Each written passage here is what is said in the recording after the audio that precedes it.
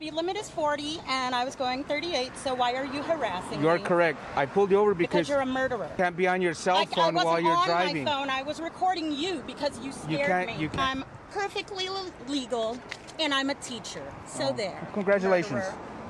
You're a murderer. He's only citing you for using your cell phone while you're driving. That's it. There you go, ma'am. Sign inside the red box right there. For him being a Mexican racist. What is that name? Here you go, Mexican racist. You're always going to be a Mexican. You'll never be white. You know that, right?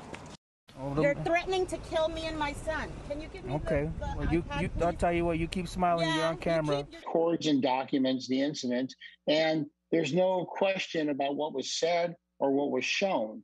It's all pretty straightforward right there. So it does protect them greatly, and it does protect the citizen that they're contacting too. The sheriff tweeting this reaction to the video, saying, "This deputy exemplifies the core values of our department. His demeanor during the traffic stop is just an example of professionalism and patience our deputies have." Another officer arrives on scene to help defuse the situation. All you need to do is your signature. He's only citing you for using your cell phone while you're driving. That's it. There you go, ma'am. Sign inside the red box right there. For him being a Mexican racist. What is that name? It's on the citation, ma'am. Here you go, Mexican racist. You're always going to be a Mexican. You'll never be white. You know that, right? You'll never be white, which is what you really want to be. There you go, dear. White.